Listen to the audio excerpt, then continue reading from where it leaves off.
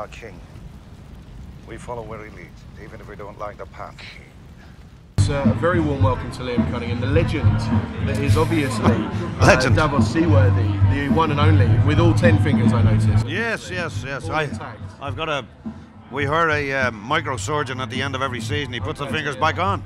Very thoughtful. No expense spared, clearly, on this show. Obviously. I mean, you're talking about going into the last 2 seasons, and the fact that 7 episodes has taken as much production time, if not even more cost, than the normal 10 episodes. How have you found the kind of roll-up towards the final stages of this behemoth that has been the Game of Thrones? I know, it's extraordinary. It's I mean, it really has become a phenomenon. I've been asked a couple of times, did you know it was going to become this big? And and the answer, which is true, is that nobody did.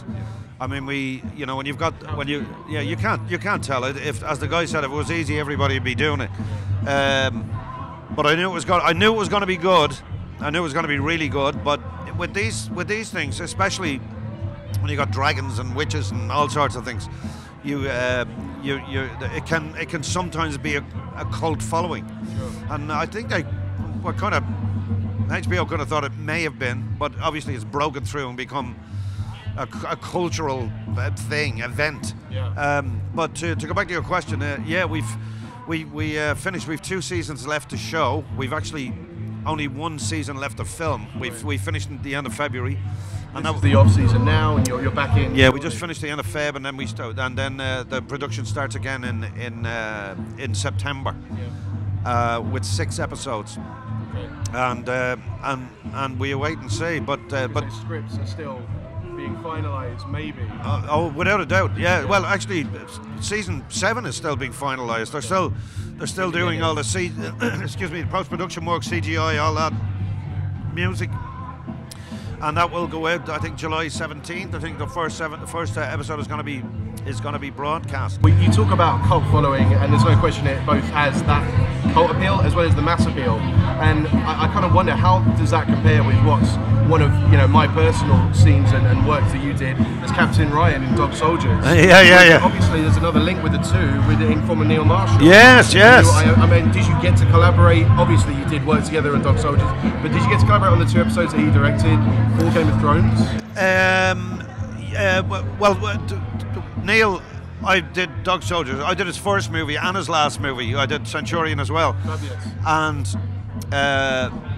Neil's first attempt at television was the Battle of Blackwater, season 2. Yeah, it's the first time he's ever done television.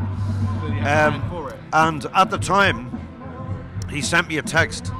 Rolling Stone reviewed Battle of Blackwater, which was obviously season 2, and they reviewed it, and he sent me this headliner clipping from it. Sure. And it said, Rolling Stone said, "This is possibly the best hour of television that has ever been made."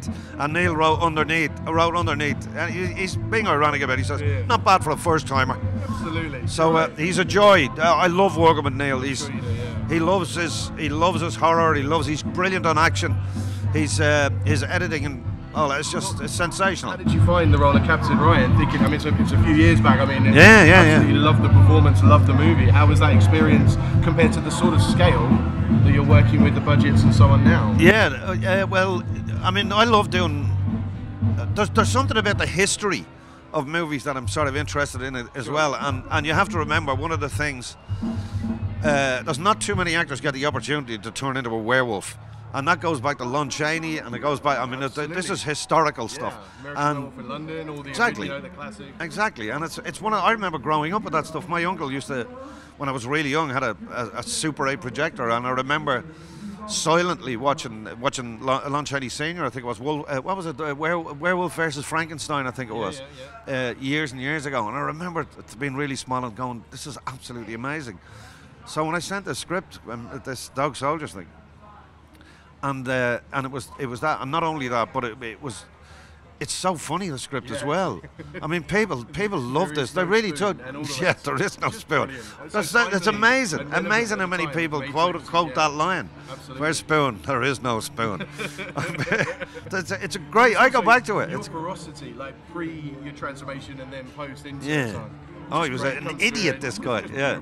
No, I just kind of ate up literally the role. Yeah, they hate it. I mean, I know because especially the British Army loved this movie when they were when they were in Afghanistan. They used to request it all the time, and they really found the squaddies in it. They just said, these are the guys. These are like us. Yeah. There was an other, and so when I show up as a special forces arrogant fool. And English yes, he was quite plummy as well. I tried to get him as plummy as I could. It was lovely. I tried to make him easy to hate, but I loved working with that whole gang. It was great. I mean, it was Kevin McKidd was on that, and Sean Pertwee, and just wonderful people in it. Wonderful people in it. I think we just got time for one more question. Go ahead. What's next? Davos is coming to an end at some point in the next 7 and 6 episodes. There is no next. Listen, I do what I do. Yeah, I go with the flow. I mean, I'm not exclusively. I did a movie with Ethan Hawke in Cape Town over the summer. I did a beautiful movie with Robert Pattinson and Berenice Bejo about the rise of fascism, which is kind of interesting. We took that to Venice kind of about a year and a half ago. We won 2 big awards there with that, and Scott Walker did the music on it, and it's an extraordinary movie by a New Yorker, 26-year-old, one of the most talented people I've ever worked with. Okay. He's an extraordinary guy.